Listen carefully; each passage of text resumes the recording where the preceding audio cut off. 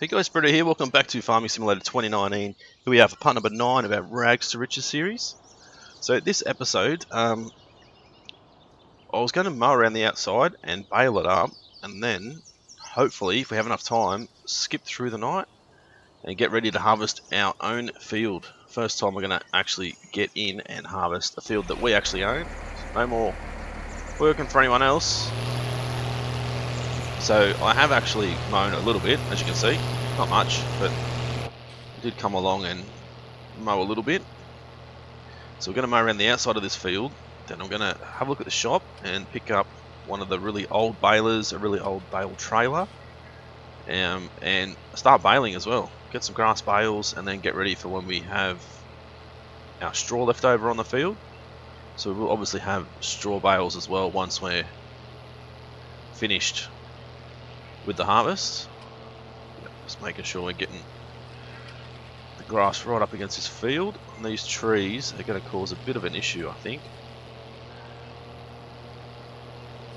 I'm going to go right back to that tree. I don't think it's going to matter because I'm not going to be able to get in there and get that grass anyway. But so I did decide against mowing it and leaving it, and mowing it again a few times before we actually come and harvest it. The baler and trailer is pretty cheap, so, and now we've got that $50,000 loan that we need to pay back as soon as we can. We have enough money to pick up a baler and a trailer, so we don't have to stress about money at this point in time. I'm still going to run it, actually I might run it at times 15 speed, because this won't grow again by the time we finish mowing it. And then once we've finished mowing, I think I'm going to bump it all the way up to times 120 and try and get through the day as quick as we can. That way we can come back and get ready to harvest our first field. So hopefully you guys have been enjoying the series so far. I'm still really enjoying playing it. I am several episodes ahead of where you guys probably are at the moment. Viewing wise, it's just one of those series that I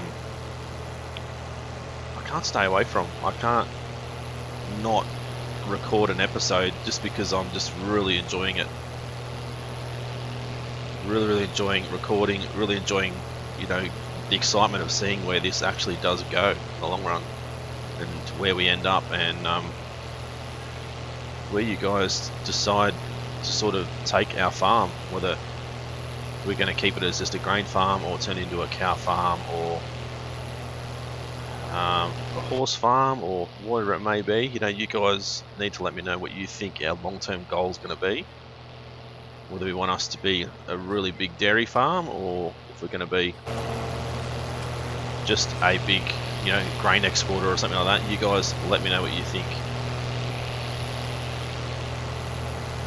And I guess once we get to that point that we've sort of reached our target, what do we do after that? Do we start another Rags to Riches series at a different farm? Do we take all the money we've got and all the equipment we've got, sell everything and move to another, perhaps another country, and start again with no equipment but with the money that we've earned through this series so far?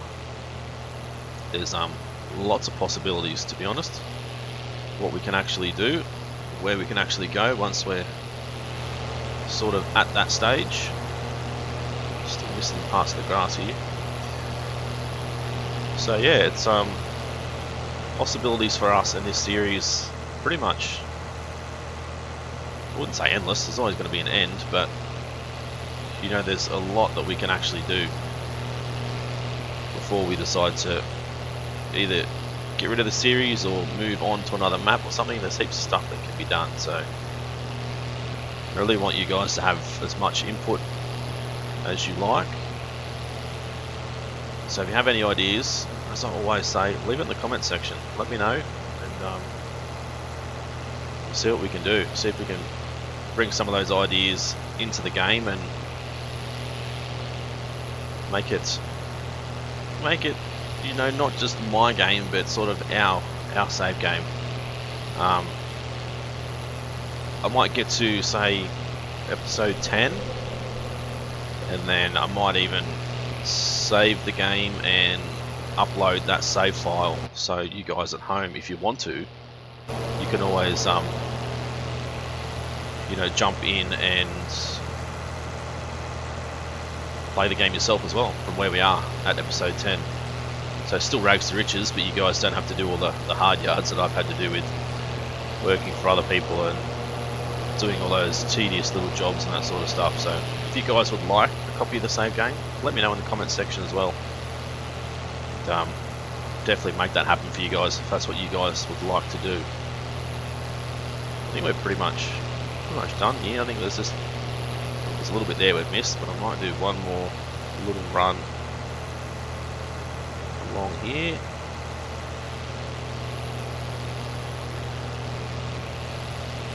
We're going to run through here like this. Where's that bit that we've missed? Up here somewhere. Okay, we'll tidy that up as well. I want to do a run through here, and then we can reverse back and cut the bits we've missed. There we go, look at that. Alright, let's go and take this off. We'll go down to the shop, just luckily just across the road. Don't have to go very far. We can look at the baler and the trailer. This tractor certainly sounds mean.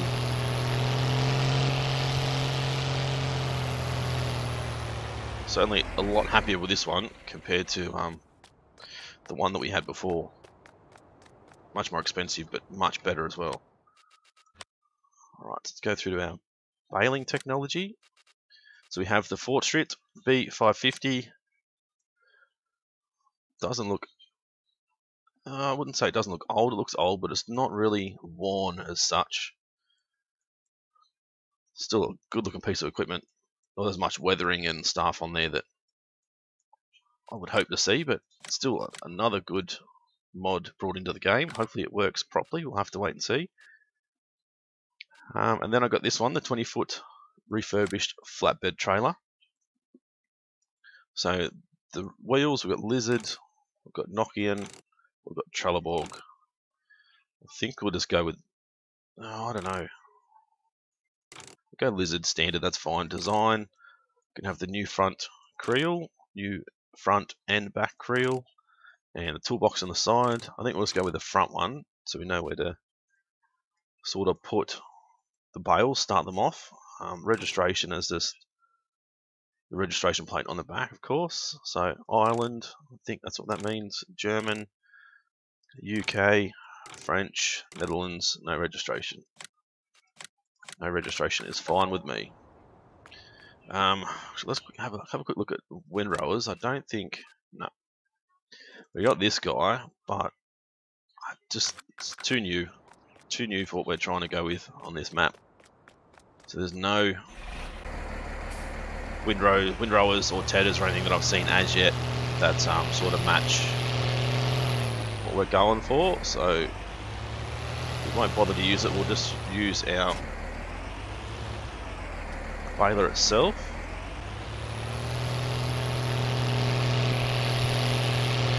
It's going to be hard to get all the grass, but we will do our best to pick it all up. Depending on how wide the actual pickup is, it's going to be one of those things. I think the pickup's pretty wide actually. It's like we're getting all of the grass already, so check that tree. Sort of driving the center there, it's fine. So one thing I want to test now is if I go like this, no, it's not damaging the crop. We do have, yep, everything's on. So obviously this lower stage of the crop is not going to get damaged if we drive over it, which is good to know. Just in case we need to come through and spray for weeds, which we probably will have to before the harvest is ready, but we'll have to wait and see. Need to sneak through here and try not to hit that tree. don't know how many bales we're going to get out of this, but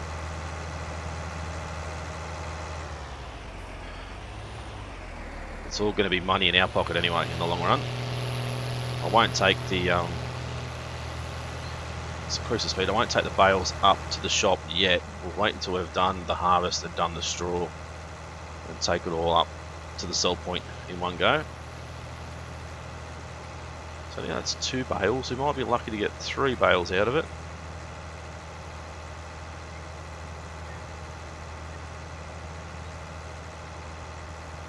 Time we go through here and head back down, and yep, there goes one. Do a run back up. And a run back down. Try and back him back in between those trees there. I think I hit the, no, I didn't hit the tree. I said I hit the fence or the hedge, I suppose you call it. And yet, look at that, we have weeds already. So I need to slow the speed down, because we're going to have to buy another sprayer to be able to take care of that, because we can't afford to buy another truck. Actually, we probably could afford to buy another truck, but I'm not going to. We can buy a little sprayer which has only got 400 litres, so I don't know how far it'll go with us trying to spray for weeds and stuff. We'll have to wait and see. Just try and pick up these last few little bits, which is probably not going to matter too much because we're going to pick them up on the next mow anyway. So 3 bales, so not many.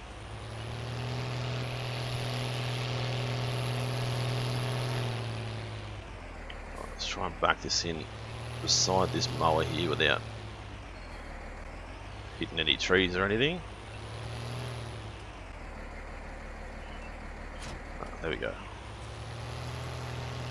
So we need to go and pick up our baler, as I said, but then we're also going to have to now pick up a sprayer. So we've got the G.Skill. It's only 400 litres, but we will buy that and we'll see how that goes for spraying. As I said, it's only 400 litres, so we might need to come and fill it up a few times, but which side do we connect from? This side. We'll put it on the front, so yeah, we might need to come and fill it up a few times, but it's not going to hurt us, I suppose. Right, so I'll drive forward, fill it up while they're there. It fills up pretty quick. I'm hoping it doesn't empty as quick. It's part of the reason why I went with the big truck, because I didn't know how far the spray would actually go when we got to that point. Ooh. We've got to stop damaging things. Right. So we'll stop here. I won't shut it down. We're going to pick these bales up, chuck these guys. Oop. Not literally. We'll chuck these guys on.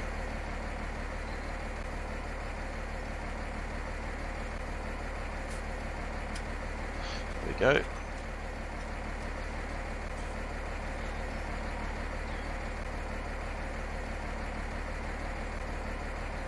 Oh, there we go. Fits pretty well. Alright, we'll grab this one. Put this one on as well, and then we can strap these guys down. Not that it's going to matter too much, but we'll strap them down and then we can move it out of the way and start spraying for our weeds. 3 straps, I think 3 straps is too many. We could probably even just throw the 1 strap on there, it's not going to matter. I might stick it over through there. So this might be the next field we buy. plenty of trees, plenty of grass, so we're going to have a lot of work to do if we want to actually, you know, get rid of some of these trees and that sort of thing. There we go. So it's going down reasonably quick. Might need to fill it up once or twice before we have to before we get to finish the field. Maybe we'll have to wait and see, but it's going to work. I think if we do get any weeding jobs, we'll be able to use this. We might just need to bring the trailer with us, or a smaller trailer, and have some herbicide actually on the trailer ready to go. It's another thing we'll probably need to do.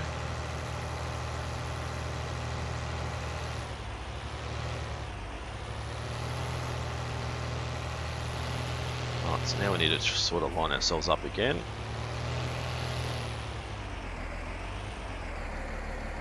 So we need to line up at 180, 1463.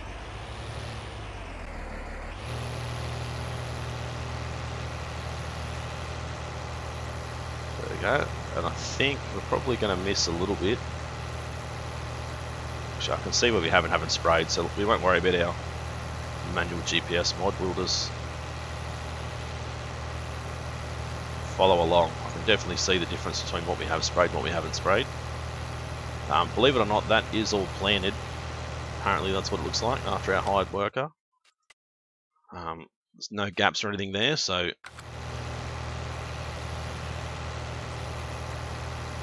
certainly telling me that it's all planted, even though it looks like there's a bit of a gap. So there might be a bit of a gap there, but it's not really too big a concern for me anyway. He's done a pretty good job considering, the young fella.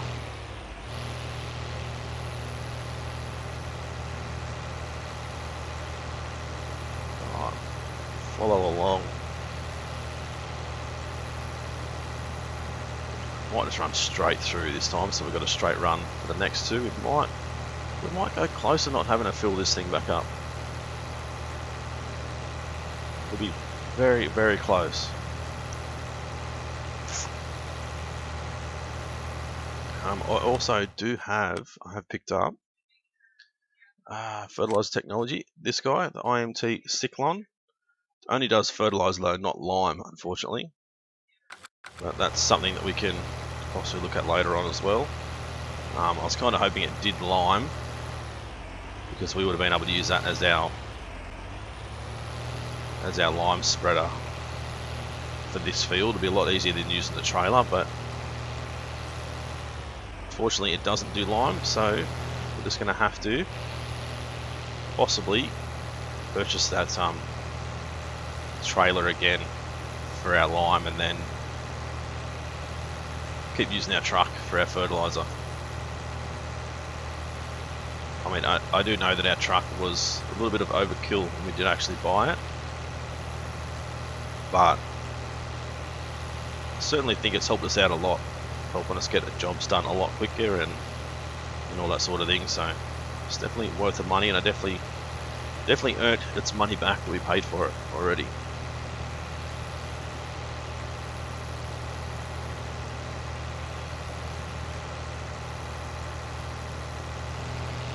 Alright, one more run. Try to line ourselves up properly so we don't miss any.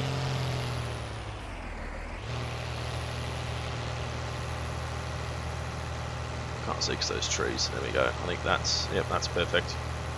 Smack bang in the middle. There's a couple of spots here that we've missed, but if we haven't got enough left to touch them up, I'm not going to worry about it. I'm going to be very close to having enough to finishing the field, which I don't think we're going to have enough. So close. Yep, so close yet so far. It's a tiny little bit there. It's all we've missed. So fold it up. We'll go and refill it, come back and touch up that spot. So it's worked out well, considering I didn't think we'd get that far with it. So obviously the amount that it uses is drastically reduced compared to many other sprays that are out there, the weeds. Let's have a look. So there's a spot straight ahead here somewhere. Just here somewhere.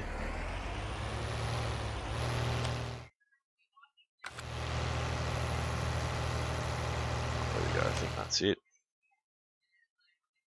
There's another spot. Just here somewhere.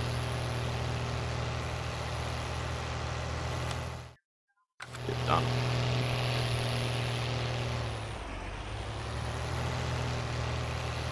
Of course, spot here, and then we're finished. Done. So we'll fold it up, bump our speed up to 120, get off the field as quick as I can in case it does progress. We end up damaging the crop. We'll go and fill it back up. So there probably are plenty of jobs that we can actually get done in between today and tomorrow, but I'm not going to worry about it. I want to focus our time now on getting our first crop done. So, well, that guy did. Whoop. That sort of didn't really work, did it?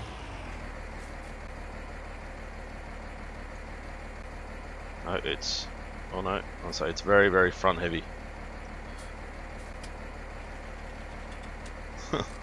No. Pardon me. Yeah, very front heavy. Alright, so the next thing we're going to need to look at as well is some sort of trailer now. We need some sort of trailer for us to come and unload. So got this one for 8,000. That one's 44,000. We don't want that one. This one's for $1, which is, I mean, it's pretty cool, but if it was more than $1, I'd be, you know, a lot happier. I'm not going to spend just $1. We don't want that one. We don't want that one. That's all chaff and stuff as well. So pretty much we can't really afford any of them at the moment. We don't have enough money.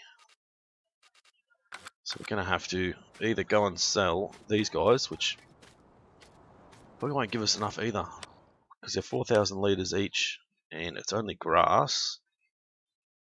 So we're going to probably get $600 each, 6, 12, $1,800. So it'll be 9,000. So we might get enough. So let's go and do that. We'll go and sell these 3 bales.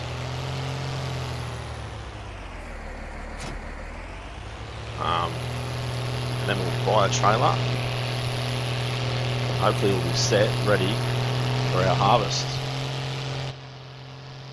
That tractor is really loud. If that's too loud for you guys, let me know. It's definitely loud for me. I definitely feel like we are sitting in the right spot as far as field of view goes. We're not looking straight down, we're looking straight at the back of the seat, so that's perfect.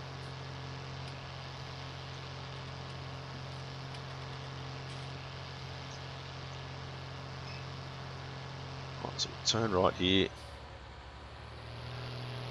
head up to where the sell point and stuff is. Get rid of these bales. Roughly about $1,800 worth if I calculate it correctly. So we should have $9,000.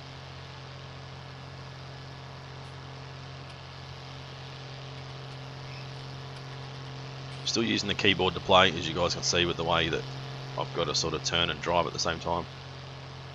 But Doesn't look very pretty from the inside.